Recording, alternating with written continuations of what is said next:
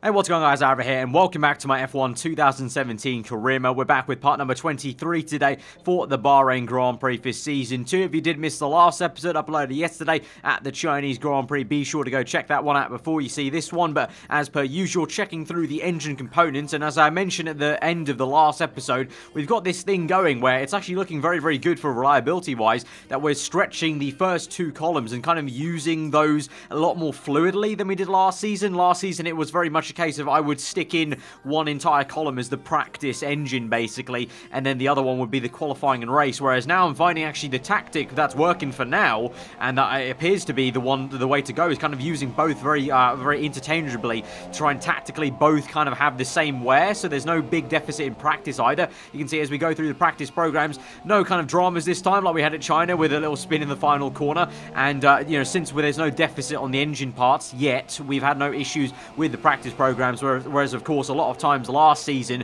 there were instances where my engine was so poor that I just couldn't even do the practice programs. I couldn't get the delta time for the tyre wear test or the fuel saving. Of course, here at Bahrain, you can see a bit of an odd kind of weekend, obviously, with two of the practice sessions being under daylight versus the night time that we do qualifying and the racing. We had a bit of a funny little battle here with the Sauber whilst I was trying to do my race strategy, but in the end, I tried to get the maximum amount of points we could, and you can see we're bubbling away quite nicely to about 800 points. So by the end of the episode, I'm not too sure what the maths would be from qualifying and the race, but I'm hoping that we'll be able to just about purchase our first kind of major upgrade. Of course, the only upgrade we've done so far is one durability one. We haven't actually done a performance part. The next one will be the engine powertrain upgrade, so hopefully by the end of this episode we can actually do that. But you can see now swapping in column number 2 ahead of qualifying to try and get the least wear out of the two. But as I just said, by the end of this episode, column 2 will probably be worn out just as much as column 1, so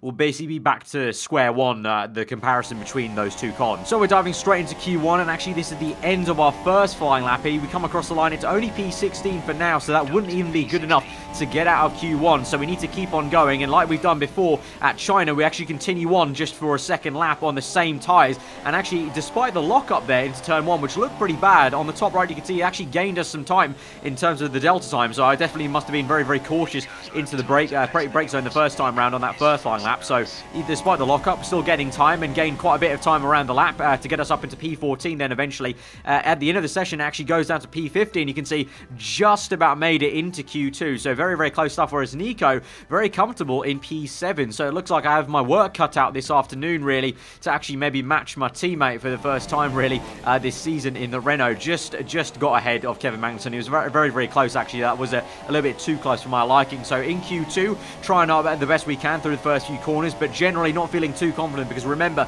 this was also the first place last time out in Season 1, I believe, that we got that we did make it to the top 10 in the Toro Rosso. I think we made it to the top 10 in the Toro Rosso for the first 2 rounds, and then here in round 3 we didn't do that, and at the moment the way it's going, it's going to look very, very close. We're at the moment in P9, but we're in our second flying lap attempt in Q2, having to use a second set of fresh super softs. So even if we do make it into Q3, I will only have worn super softs to hand basically for our runs. I believe I've counted them correctly. So at the moment you can see on the top left now we've been pushed down to P12. Danke Fiat sending a good lap time there. Stroll, we're just ahead of him. As we come across the line you can see going negative and only just improving by literally a handful of 100ths basically, so not even worthwhile. Then we only come home in P12, so the first time this season we've been knocked out in Q2 in qualifying. Nico has made it just about. Look how close that is between Nico, Daniel, and then myself there in Q2. Very, very close stuff. Very, very annoying actually that I'm unable to make that cut. So yeah, just gonna have to suck it up really and kind of take it on the chin. And I think that's pretty much where we qualified in Season 1 actually. So I don't know what it is on this year's game. Definitely I would say Bahrain, a bit of a bogey circuit for me, for sure. So we'll have to see what we do in the race, but it wasn't a fantastic race for us last time in Season 1, so we'll just see how it goes. But let's hand you over to Crofty and Anthony Davidson to talk you through the rest of the grid, as obviously I didn't take part in Q3, so I don't actually know what the grid's going to be like. Tell me, Ant, obviously there's a lot of development work that goes on with these cars between the races. You've been both a test driver and a race driver. What differences are there in the way you approach those roles? Interesting question, Crofty. They're two very different mindsets. I mean, when I tested for BAR, we had full in-season testing where, per driver, you'd cover up to 15,000 kilometers per season. And in that role, it was more about working for the team, trying to help them improve the car and drive as systematically as you could, so that that data could be analysed in the most consistent way. When you're lining up on the grid for a race, however, your frame of mind's all about what you can get out of the situation on that day, and the car's the tool to help you achieve what you want. You still want to focus on setup, of course, but it's more about the here and now, getting yourself as far up the field as possible, and less about development work for the future. We're almost ready to go then, and this is what the starting grid looks like for today's race. Lewis Hamilton lines up on pole position, and Valtteri Bottas will line up alongside. Looking down the rest of the grid, we have Vettel, Raikkonen, Max Verstappen and Ricciardo, Massa, Perez, Hülkenberg and Romain Grosjean, Kvyat and Renault, Lance Stroll and Sainz, Ocon, Magnussen, Fernando Alonso and Stoffel van Dorn, Wehrlein and Marcus Ericsson rounds off the grid. So from the grid sequence there, you saw Nico got P9, so in the end of it, actually didn't matter too much, only a couple positions there, 1 row difference between our 2 starting positions. So as we look ahead to the race strategy, thinking back to Season 1 where we got it a little bit wrong, I think I ended up stretching out 2 sets of super softs and using the soft tyres and avoiding the mediums, I think it was, if I remember correctly. So basically this time round, not going to make that mistake this time, hopefully going to go with the kind of more conventional strategy. We're actually going to swap it around though from what my engineer wants me to do and basically start on the slowest compounder tyre, the medium tyre, go basically softer and softer as we go on through the race basically. So as we chuck out the fuel and the car gets lighter, we'll be on the faster tyre, and so hopefully we'll be, you know, able to catch cars if that's the scenario basically. That will probably be the case because I don't expect us to do major things in this first stint. But you can see I'm putting in a lot more fuel than initially was put in. It was going to be under-fueling my car, but I feel like we're going to need a lot of rich mix potential, especially to use those softer tyres towards the end of the race. So that's the game plan for today. So let's get into this without further ado as we go to 5 red lights for the Bahrain Grand Prix, round number 3 of Season 2. 5 red lights are out and we're underway here. Initially, it's a poor getaway for us, but then in 3rd gear, the car starts to bite into the road and we get a really good launch to get past Daniel Kvyat, maybe into turn 1. We're going to see and suss out where we can go down the inside of 2 cars there, including, I think, Daniel Ricciardo, that it was in the Red Bull car, as my former teammate Sainz kind of bounces over the curbing into turn 1. Is able to overtake me, so he's up into P9. We're in P10, so it's been a decent start for us and a horrible one for Daniel Ricciardo, who I think was in P7 on the grid, so really poor getaway for the Australians. We now have a look at Sainz. He's had a really poor exit as we go in towards the end of Sector 1, banging our side pods a little bit there, nearly getting crossed up with our front left tyre to his front right as we try and hang it around the outside. He's going to give us the room. He's been put off a little bit. We're off the circuit a tad on the curbing there, but down the inside then to the hairpin, and hopefully can we get this on the exit? No, doesn't look like it. We may have to tuck in. Yes, we do. So unable to get that move into turn 1. So for now, the Toro Rosso has it, but there you can see up ahead, Nico Hülkenberg is in P9 there, I think that is, so or P8 I should say. So it's been a pretty okay start for him, I guess, and leading the way is still Valtteri Bottas and Lewis Hamilton. So the 2 Mercedes cars keeping their 1-2 from the grid. But as we move on now to the next lap, I think this will be actually, it's the Haas actually making moves on the Red Bull car of Ricciardo. This is Grosjean going for a move. We ride on board with him now. He's going to go for the move down the inside. Remember, no DRS here, so the Haas going very well in a straight line compared to the Red Bull down the inside. They go side by side. It's going to tighten up for Ricciardo, and he actually cuts the corner majorly there in the 2nd turn. So Grosjean is able to get a much better run, and he's going to make the move on the Red Bull. And actually, it might be Kvyat to make it 3 wide here with them. Yes, he does, and he goes down the inside of the Red Bull car. So the Toro Rosso trying to make the move on the big brother team, and it looks like he may just pull it off. No, not quite. I think Ricciardo will keep that, but for sure, Ricciardo very much flustered at the start of this race and just going backwards so far for the opening 2 laps there. But we now move on to lap number 4 at the end of it. As we move on to lap 5, this will be by the time we come across the line. We're now catching Sainz finally sparking away there. You can see on the replay camera we've got DRS wide open. We were in rich mix initially, down to lean mixture as we go down the inside into turn 1. We're in lean to try and get the traction here. We leave Sainz the room on the inside, but then we just about hang it around the outside. We do get the traction down. Lean mixture helping us through those corners, because that sequence of corners, always for me against the AI in this game, has always been a tricky one from Season 1, and throughout qualifying I felt that's where I was losing some time, so trying to kind of negotiate the traction a little bit with lean mixture. We then move on to lap 7. You can see I'm up into P4 as the front runners start to make their first few pit stops, and the same for my teammate Nico Hülkenberg, who is now being chased down by one Romain Grosjean, who's making really good progress in this race, although both of them have been jumped by Ricciardo. You can see the Red Bull just in the distance as they go down the main straight now. Grosjean with DRS on the inside. You can see Sainz just coming out of the pits here, so this is going to be very, very tight stuff as Grosjean and Hülkenberg will try and go around the outside of Sainz and do actually navigate that successfully, although Hülkenberg does look like he has to let off a little bit, and Sainz may have a better run now. So straight away, Sainz diving into the action with a move down the inside of the German, our teammate in the other Renault car. They go side by side as they go towards the end of Sector 1. Sainz trying his best to shove Nico a little bit off circuit there, and Sainz will actually get that move done. So nice, very, very nice overtake for our former teammate. And then as we move on to a bit of a different fight here, this is actually the top guys, obviously the two Mercedes guys. Bottas going for a move down the inside of Stroll, who is on a set of soft tyres since the beginning of this Grand Prix. So just like myself, Stroll's going a lot longer in this race, although obviously I'm going a lot longer. And speaking about that, Stroll does come eventually into the pits, so now this will open up Hamilton to maybe slipstream his teammate down into turn 1. You got Kimi Räikkönen also lurking about. Sebastian Vettel nowhere to be seen, unfortunately, but they go side by side, the two silver arrows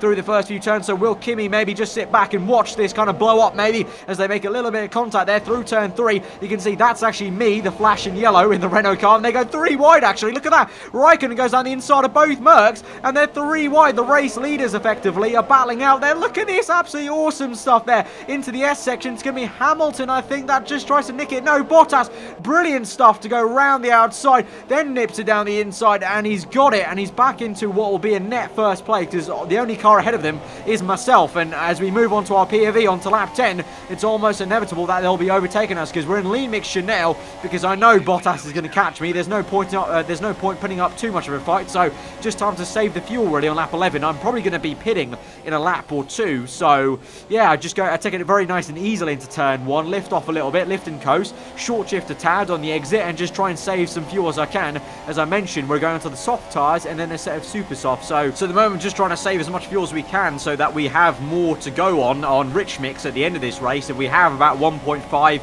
laps worth of rich mix, that's going to be a lot, because the Renault engine we know from last season is very, very decent once we go up into rich mix. And you can see as I let these two pass me, they go absolutely have a ding-dong and a half as they both clash wheels through turn 2 and 3. Kimi trying his best to kind of attack the Mercs, but you know, all through qualifying it looks like it's been a very comfortable weekend for the Mercedes guys, and Kimi's trying, but I think in the end, yeah, it'll be Hamilton to stay ahead. And I think it may be a comfortable 1-2 for Mercedes really by the end of this race. But you can see there we signal to Jeff, our engineer, to box this lap as I lock up again into the hairpin. So these medium tyres are starting to feel very much second-hand stuff, and you can see I'm constantly just in lean mix because at the moment no need to really push too much as Danke Fiat now is out of the race. Van Dorn out of the race. Okay, so has been Stroll's out of the race as well. So there's definitely been some sort of crash then. So is there no safety car? I'm surprised really. 3 cars out of this race now. We're down to 16 runners only, which is quite a small number now in this race, and I'm very surprised there was no safety car or even a virtual safety car. So that was a bit annoying, because if there was a safety car then that would have been absolutely perfect for me, because obviously I'm coming to the pits anyway, so it would have been effectively a free pit stop that I was planning to make anyway. So yeah, a little bit unfortunate there. The one time I want the FIA to be overly cautious perhaps and call a safety car out for whatever incident that was. We will take a look at a replay of that, but we're just going to first of all follow on as we come out of the pits. You can see the 2 Haas cars just ahead of one of the Force Indias of Esteban Ocon, I think that is, because Sergio Perez is way up the order, I think. And as we come out of the pits, Sainz annoyingly is just able to get ahead of us there, locking up a tad into turn 1. Meant that Sainz did get it around the outside, although we're not going to give up. We're straight into rich mix now to re-overtake him there. So straight away, just like Sainz did on our teammate, we're going to get straight into the action here as we go wheel to wheel there. Very, very close stuff as we go sidewall to sidewall on the front tyres. The Handabanger goes up. I think there was a tiny bit of contact there, but we do manage to get ahead of Sainz. And you can see there's a Red Bull of Max Verstappen behind the Toro Rosso there. So hopefully putting Sainz between us two will delay that inevitable overtake by Verstappen. But now finally, here we go. We're going to look at a replay now of the Russian overtaking Stoffel Van Dorn down the inside of the final corner. So is there a bit of contact here? No. So they go side by side. So it's all fine and dandy at the moment between the McLaren and the Toro Rosso. Now, oh no, Van Dorn squeezes. Oh my god, there's been contact into the pit wall, and it's the Toro Rosso and McLaren down, and then Stroll taken out by the Force India, I think that was. Let's look at on board what was going on here. I guess get a feeling that, unfortunately, I think this may be a bit unfortunate AI.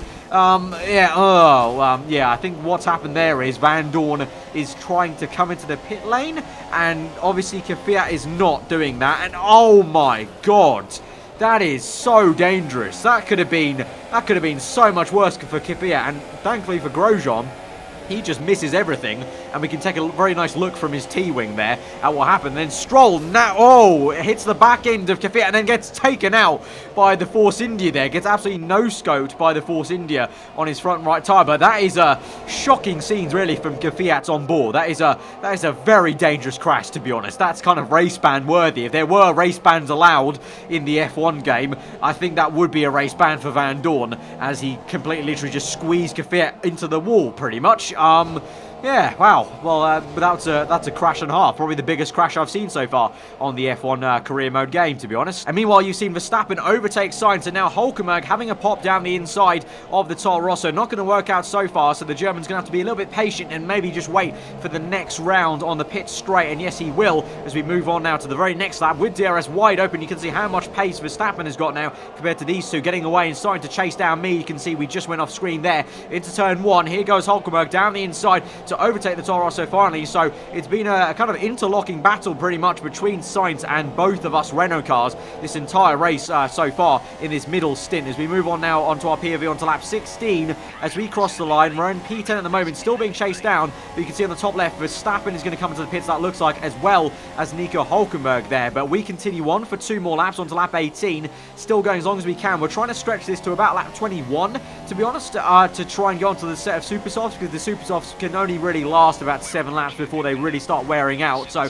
that's how we're going, how long we're going, and so we're still going on these soft tyres. You can see now Vettel trying his best to overtake me. Actually couldn't get me in a straight line, which I was very surprised about, really. I thought the Ferrari would have absolutely had us on toast there down the main straight, but clearly not. But into turn one, a little bit of contact made there as Vettel kind of barges his way through and is able to overtake me. And then eventually then it's going to be Daniel Ricciardo now. We once again kind of see him for the first time really in this race. We've seen his teammate plenty of times in the middle stint, but here goes Ricciardo around the outside as Kimi just comes out of the pits, and Ricciardo is down the inside, but actually we do a bit of a switchback move to him as he goes a little bit wayward into turn two, tightens up the corner for himself. So we re-overtake the Australian, and I mean, there's not really much point to us fighting, but yeah, I haven't had too many fights really so far in this race. It's been a bit of a kind of getting my head down and just driving my race really to the delta time so far on this second stint. So I thought I'd have a bit of fun and re-overtake Ricciardo, even though I didn't really need to. There's no real point fighting that. And anyway, into the hairpin, I lock up actually, and Ricciardo able to send it down the inside on the medium tyres. Even on the harder set of tyres, the Red Bull car has the advantage, and we're back down to P6.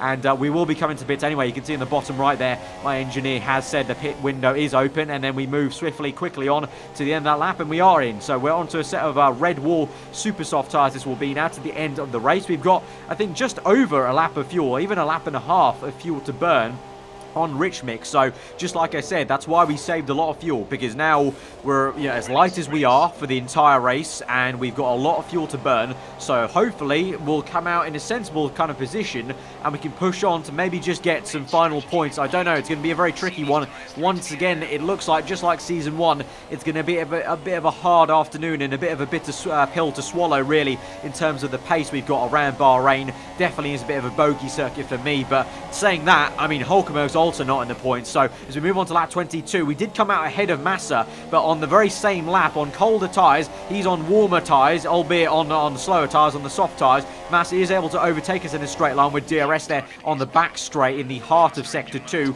So we're going to have to try and re-overtake the Williams if we can. So we're up into rich mix now. We were in standard on the outlap, but now we're going to get the slipstream already, sparking away once again, which kind of suggests to me that perhaps I've maybe lowered this Renault a bit too low. I think I've seen way too many times that our car is sparking down these main straights as we kind of get up to the peak 7th and 8th gear, which kind of suggests maybe I put the ride height a little bit too low, which may be affecting things a tad and making us bottom out. As we close up to Massa and have a little look, but you can see we don't make the move. Behind us there, you can see Hülkenberg did make the move, but saying that, Massa's now tightened up the corner for himself. He's actually cut the corner on turn 2, and we tried to make the move, but he actually widens up his car, gets the elbow out and forces us wide on the curbing. But now we've got the slipstream down the inside. Now now into the end of Sector 1, trying to get this. This will be very, very close. We have a bit of a tank slapper there. We've tapped tyres, but we've just about kept it side by side into the S section. With Massa have the grip to do it. We're going to brake a little bit early, do a bit of a switchback move on him to get to the outside of the hairpin now. So a bit of an unorthodox place to try and make the move on an F1 car, but we'll try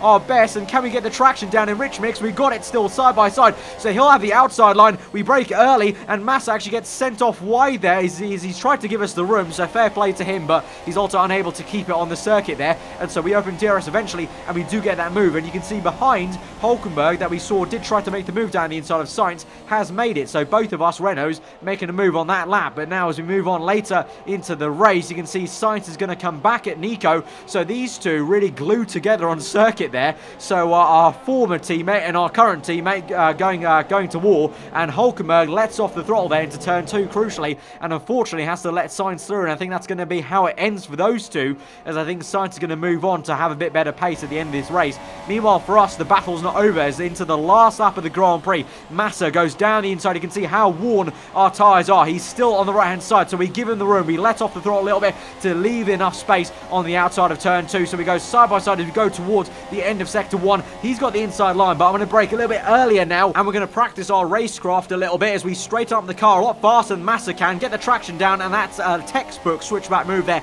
on Felipe Massa to re-overtake him. And it won't be for any points though, it'll just be for a bit of glory and a bit of kind of saving face here. But it has been a very, very difficult afternoon. But that was Valtteri Bottas you saw, who's going to win the Bahrain Grand Prix. I think it's going to be a 1-2 for Mercedes. So like I mentioned earlier, they've looked like they've been literally kings of this circuit and have been dominating Ferrari all race long. We come across the line for a pretty, I would say, disappointing P11 really, because I really wanted to try and get points and improve on the performance we had here last season, but it just looks like it really is just a bit of a bogey circuit for me. But saying that, as I said earlier, Hulkenberg also hasn't got points, and last season in the Toro Rosso I didn't get points and Sainz didn't get points. So I don't know, it just appears whatever team I go in, at Bahrain, we both just don't perform very well. I'm not too sure. Obviously, my setup work doesn't affect Nico's car, so yeah, it's a bit of a frustrating one, really. I can't say I'm enjoying coming to Bahrain so far in the F1 2017 game. But there you go. It is a 1-2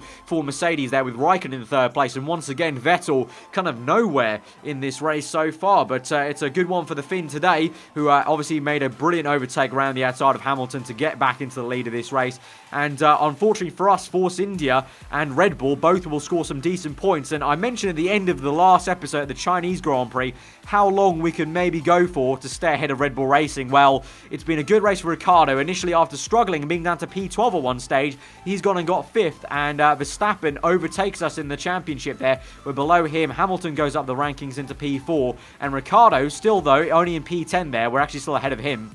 But you can see in the constructors now, Red Bull have already overtaken us. So yeah, that lasted a bit long. I mean, we're still in the 30s region with Red Bull, so I think if we have a good enough race next time out at the Russian Grand Prix, we could kind of re-overtake Red Bull, maybe. I mean, that would be absolutely amazing, but for now, we're back down to P4, and that's maybe where minimum, I feel like, as a team, we need to be, because obviously I was able to get P4 in the Toro Rosso last season, so you would think with the caliber of Nico Hulkenberg, and also how good the car has performed in the first 2 rounds at least, you would hope that we can get P4 at least. But I really do want to try and maybe rustle the feathers of Red Bull if we can at some certain circuits where the car maybe works a little bit better. But just taking a look at the wear, not too bad actually. Just so like I've said, the first 2 columns pretty equal actually. So that's actually gonna be a head scratcher maybe on what column I pick for running as a practice engine for the Russian Grand Prix, and what I choose to run in quali and the race. So although it's going to be good for our engine wear, it is going to give me a bit of a headache as what component column I go with.